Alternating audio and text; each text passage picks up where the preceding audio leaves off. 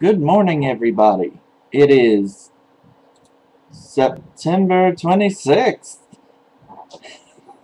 Check my computer to cheat. Okay. So it's been 2 weeks, I think, since I made my last video.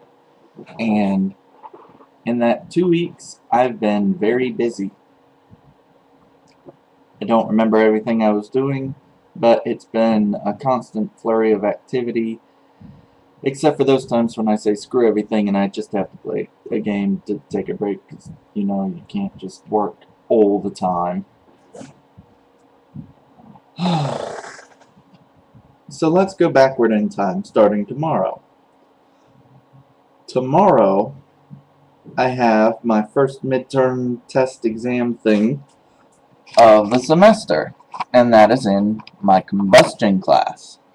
In the combustion class, we study burning things. No, we don't actually burn things. That's not what my classes do. We talk about the math of burning things and crunch numbers to burn things and then know what you get when you get done burning them. And we're starting off with really basic chemistry stuff and slowly working our way up to stuff that I haven't done before. We most recently covered rate of reaction stuff, which I will need to study tonight and tomorrow. Also due tomorrow is an assignment in my dynamics class, which I will have gotten done by this evening. I'm meeting with Ralph to have lunch. Ralph is a wonderful friend. He's an old friend. I was talking to an old friend of mine who I used to date. Her name was Kim. And I asked her if she knew of any quick way to get some number crunching done so I could focus on the actual work. And she suggested I ask Ralph. Because, she suggested a program or two, but I said, I don't know how to use those. So she said, well, then try Ralph. Asking friends is the fast way to get things done. And I frequently learn a lot from it. My friends are awesome. So I sent Ralph a message. Well, I called him. And we decided to meet for lunch today. And by we, I mean I called him up and I said, hey, can I please meet for lunch with you? His girlfriend suggested a website called Wolfram Alpha, which was really awesome. And it helped me get a different assignment done. But I couldn't get it to take derivatives of multiple things that were all functions of the same thing but not themselves the same function. I'm working with Euler angles. This is going to get technical, don't worry, I'll stop doing it in a minute.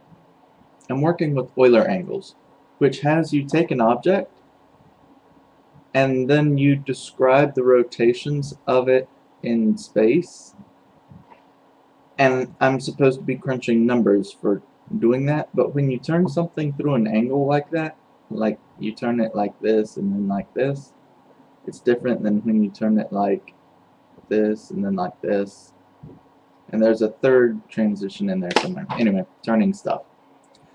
We're describing turning things. If you really want to know about it, look on Wikipedia. And I have to... The short description of the problem is that you do several matrix multiplications, which gives you something that looks manageable but still kind of ugly. And then I have to take the derivative of every term in the matrix. There's only 9 of them. Wait, there's 9 parts to the matrix, but there's some of them that have several terms. Anyway, when you try to take your derivative, everything blows up, and then you have numbers everywhere. It's like they mate and reproduce, and then they realize there's too many of them, so they start killing each other. So doing all of that by hand is really slow. So I'm going to try to do that. I'm meeting with him to learn about computing possibilities. I know it's possible to do it in Maple, but I never use Maple. I don't know anything about Maple.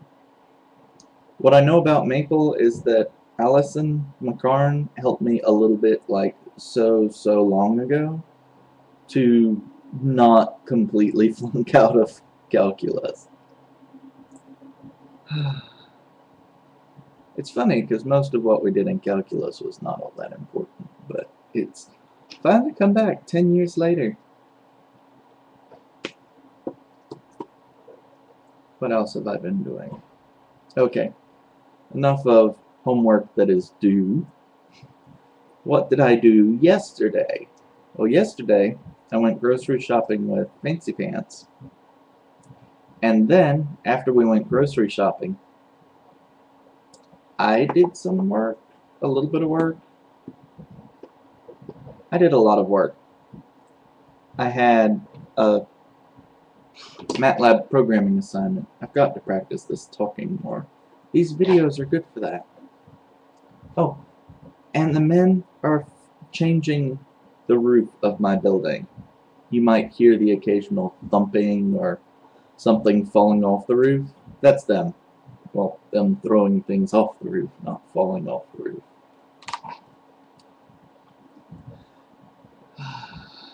So, Fancy Pants and I went shopping for food yesterday.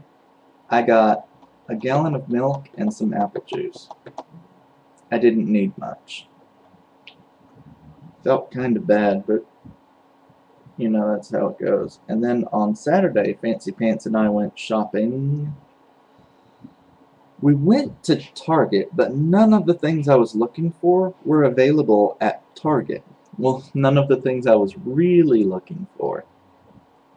I was looking for a bathrobe, and yeah, because I wanted something that would be kind of warm, and that I could wear without having to bother with getting completely dressed all the time in my own apartment. What else did I go there after? I was looking for more games to share with my friends, and they have games at Target, and one or two of them looked sort of interesting, but I ended up not buying them because they didn't look that interesting, and you don't want to pay 25 bucks for something that you might play a little bit. I saw Apples to Apples there, but that one, I like it, but it's not compellingly interesting. I do like Apples to Apples. So she suggested we go to the mall since they don't have things like Dvorak keyboards either. And they also, I'm looking for a shelf to put my cards on so that they're more organized. And it was difficult to explain to her what the problem is. The boxes are huge. They're like 2 feet by 2.5 feet or something. They might be bigger than that. And they're deep. Like 4 inches deep. And the problem is that my cards either all live in their boxes, stacked on top of each other neatly, on top of a chair that I've been using as a kind of shelf, or they live all over my floor because there's not anywhere else to put them, and putting them up is kind of a headache. So what I'm looking for is something that will make it fast and simple and easy to get to them and put them up. And if I don't hurry up, I'm not going to get through the past 2 weeks. Okay. So we went shopping, ended up getting a bathrobe, spent way more on it than I thought I would because Fancy Pants. It's not her fault, but her influence is that she likes nice things and makes them seem appealing. And it was on like super duper super sale, and it wasn't until I got home that I realized it's still more. It was kind of like on the fringe of what I was willing to pay, which I guess is exactly where they wanted it to be. So I paid $30 for it, but it looks very nice. I'll wear it next time with a t-shirt. Okay, what else did I do? Last Friday, I had a computer programming MATLAB assignment due. Woohoo! Yeah, didn't I have one due this Monday? There's a story to that. Alright. It was originally due last Wednesday. The professor gave us an extension last Monday and made it due Friday, which was great because I also had an assignment due last Tuesday, which I didn't think I was going to get done, and I got it almost done. I had part of a single question left to answer, but it was one that I'd gotten hung up on. I got the vast majority of the assignment done. The one I got hung up on was one that every single day people were asking about because it's kind of convoluted and not like the others. It had to do with motion along a collar, and the problem isn't that we didn't know how to do it, but that he insisted that we use his methods that he's been deriving in class to do it, which makes it a lot harder. A lot of the problems he gave us were originally two-dimensional problems, which he sort of kind of turned into three-dimensional problems. You could do them using two-dimensional planar dynamics, but he wanted us to do them using three-dimensional dynamics. But that gives you another dimension. And this particular problem, when you do it in two dimensions, you only have two unknowns because you know the other one is 0. When you do it in 3 dimensions, you have 3 unknowns, which makes it more complicated. You can still do it, but you have to add an additional equation and it's longer. Anyway, the programming was due Friday, which meant that I both got that homework done and I got to work on the thing that was going to have been due Wednesday. Also last week I did not end up with a combustion assignment like I thought I was going to have due on Thursday, so I didn't die. That was good. Although we do have this test Tuesday. Excuse me. It's 10:42 right now and I'm not a morning person. Okay. So this programming assignment, which we program in MATLAB, is in my optimization class. And the whole assignment is not a programming assignment. It's just that you need to do a little bit of very basic programming in MATLAB to get through it. And I was not as familiar with MATLAB as I wanted to be. I studied it some this summer, but I still wasn't really ready to write programs. I ended up writing functions, for the record, but I'll get to that. But the AIAA, which is our student professional organization, all of the professionals belong to it. So they start by getting the students to belong to it, kind of helping them transition, while picking up a little bit of money along the way since most of us don't do much with it. But anyway, the local AIAA chapter was putting on a lecture.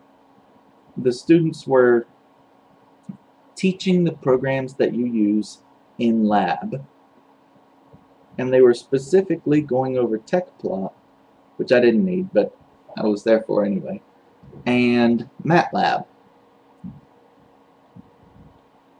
And I learned a lot about TechPlot that I didn't already know. And then for MATLAB, my nose itches. What's up with that?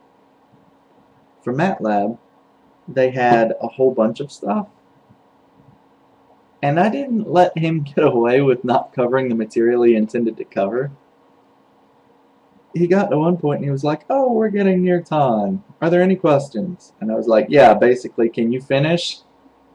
What was that at the top of the function? How does that work? Explain that. And does that have to be at the top of every function?" But they went over coding. They went over